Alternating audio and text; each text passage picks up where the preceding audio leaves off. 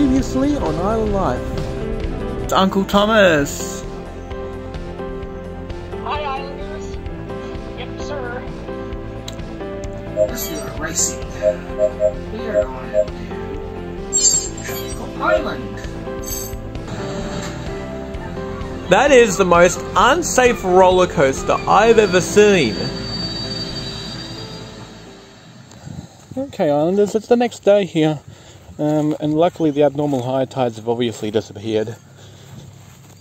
Because I tell you, if the abnormal high tides were on the rise right now, this would probably be under. But yeah, the ground is wet from weeks of rain. Weeks and weeks of rain. But there's a lot more to the story though. And I actually found out, one of my friends posted a picture, actually took a photo of one of the boats here that were underwater. Apparently that happens to be with this boat right here.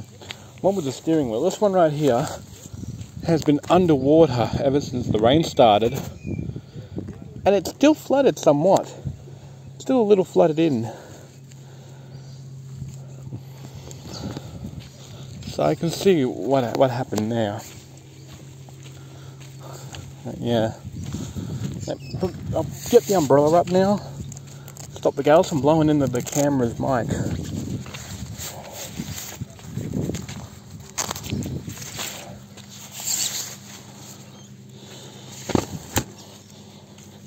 There we go, look at that. Now just do it like this. Stop the gales from blowing so crazy. And all the oysters are underwater, which I think is pretty good to see that oysters are underwater.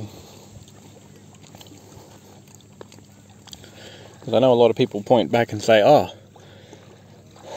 still some oysters are still above, but no, not in this instance. In this instance, the oysters are there, and they're not underwater.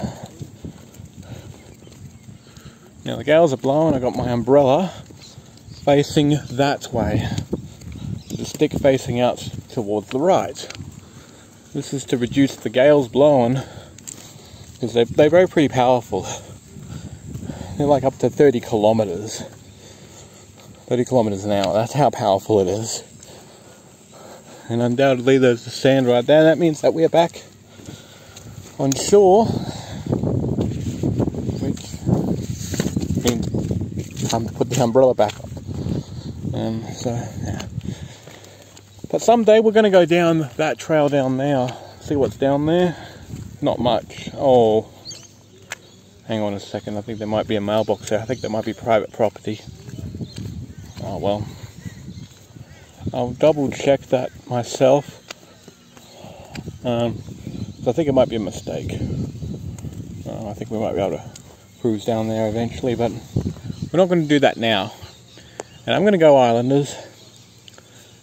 But we'll see the water over near my house and see how far that is. So I'll see you there. Hey Islanders, we're actually here at the RSL, but it seems they're still in a bit of strife at this point. As you can see, it's still closed.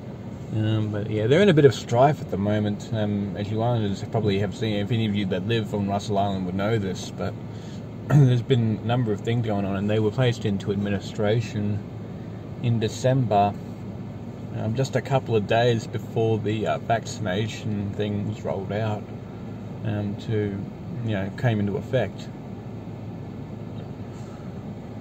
Yeah, as you can see, it's just closed.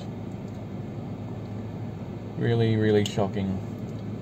And what's even worse is that they still have their gambling license to sort through as well before they can even possibly reopen. But you Islanders have seen this RSL a few times already. I've actually shown you in an episode where there was actually a nearby landmark. If you wanted to proceed ahead, you can go ahead and do so. But yeah, as you Islanders have guessed, that's what happened there. And this landmark that seems to be right over there Yeah, that's where I performed. That's where I did my outro for Island Life, right there, over there. There was a lot of things up there. Yeah. Alright, we'll see you over near the section of my base. I'll just zoom in. Yeah, you can see right back there was where the water was, but you can't see it because we actually went past that. But yeah, you can see right there. That's the house that was put in place some time ago. So yeah, we'll just keep going down here then. Don't worry, you weren't even in the video. Office policies prevent you from being in it. Okay, so down here there's a lot of unsealed road here, and look at that. You can see it is just soaked. It is totally soaked from all this rain. You can see down there, Islanders, it is soaked. If it continued raining it like continuously, it would be waterlogged. And I know that there's key hotspots around Russell Island where it's low lying. There's a number of low lying hotspots around Russell Island where the water will obviously get to that first. Whereas where I'm living at, I'm actually on a hill with house on stilts, so obviously that's pretty good. There's Tallulah Avenue, which is the Island Life way of saying it. What I obviously do is I find out what the name of the street is and then just substitute it instead. Kind of like what they did with Neighbours and Ramsey Street. Yep. So that's what I've done there. Although some of these streets will use the actual name. And then there's Monorail Avenue.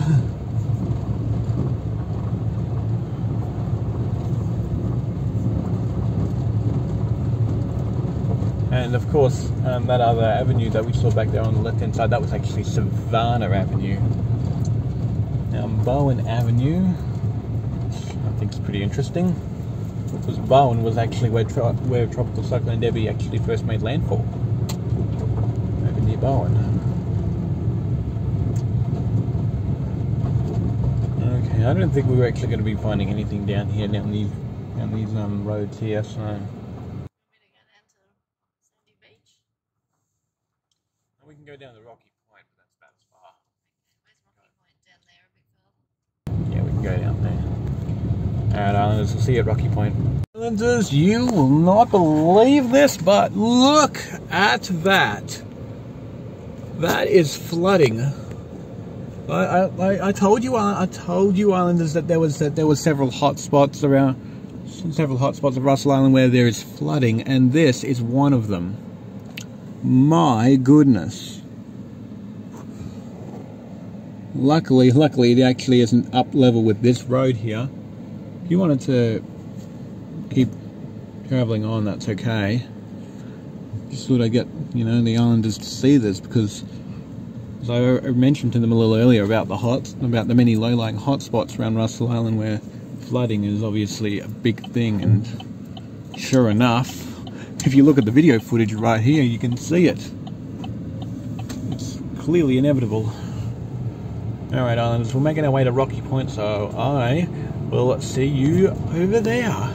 Alright, Islanders, we've just found another flooding hotspot right here. Now, of course, the water is obviously a bit dangerous down here, especially since it's on a concrete road. You can see that it was going to be a lot of hotspot flooding. But yeah, you can just see it, it's all around. We're actually nearing Rocky Point anyway, so I will pause and I will see you once we are there. Alright, now that we're at Rocky Point, I might want to show you all a few places around here. Just before I obviously end it off for now and report back to you all tonight, if Uncle Thomas will come back. But I just figured that, look at this. These cars come through and they normally park here, right? Well, not today. Not today. The only thing that's parking there is the water. There's lots of water right along where the tyre tracks would normally be standing. And the water's up quite high too, and yep, I can see it eroded quite somewhat there.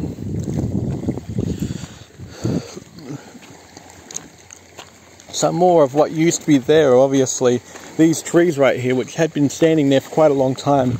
It's obviously some of the land has completely eroded off there due to these lots of king tides here. And this right here is basically on the edge of being eroded down into the murky water. And there's certain key sections along this ground here that are obviously have been broken off as well.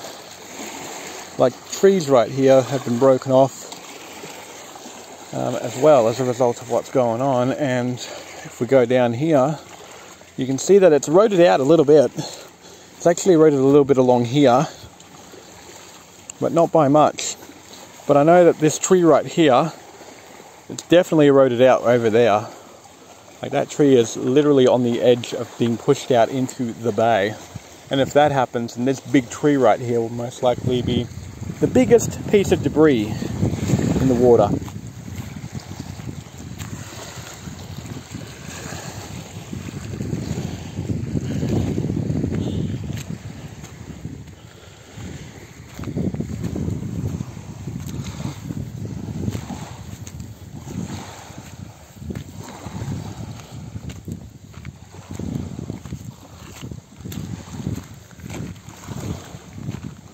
When you see these markers, it really shows you just how serious this looks.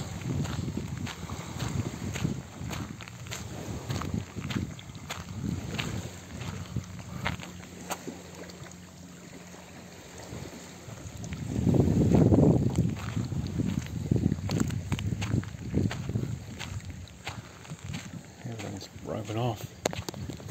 See you islanders later. Alright islanders, right up ahead here you can see the road is closed.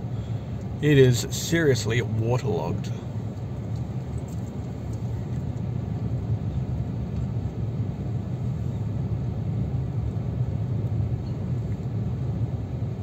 I think an arch enemy is obviously hard of hearing.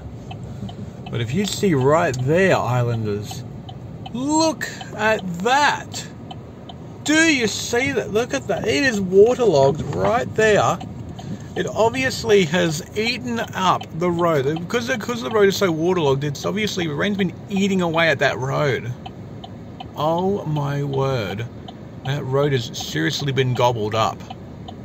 It is gobbled up. Oh no, that is not good at all, islanders. It was seriously gobbled up. Gobbling up that road there. Thanks for watching this episode of Island Lives. Leave a like and subscribe, and I will see you tomorrow on 5th March. Bye.